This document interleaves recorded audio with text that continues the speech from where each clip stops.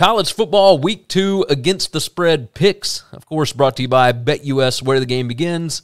Check out the promo code in the description. It's NCAAF 2021. You can sign up there and get a 125% deposit bonus. Go and check it out. Do yourself a favor. First game up. We've got a few of them this week. Illinois at Virginia. Virginia, a 10-point favorite. Chris, you like Brett. I'm going to let you start us off. So I like Brett. I like Bronco as well. I like Brett a lot more, though. That's just a biasy thing. That's just a guy I love.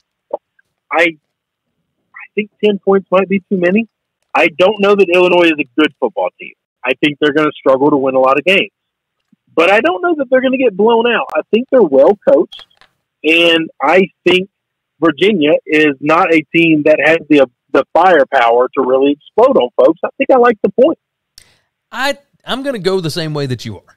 I'm going with Illinois plus 10 because I see this very much the same way that you do. You know, Sidkowski has been playing quarterback for him. Brandon Peters is questionable now. Like, he could actually play. He's day-to-day.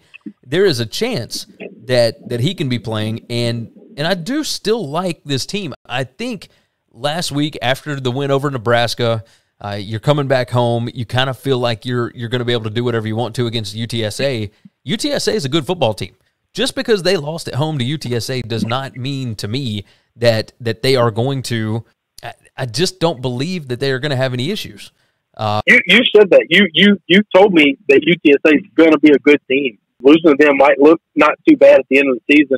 Also, don't you got to think that Illinois is one of those teams that they're just going to get better every week? Yeah, I kind of think that they're just a well-coached team. Like, I'm very curious at how this team is going to continue to look going forward.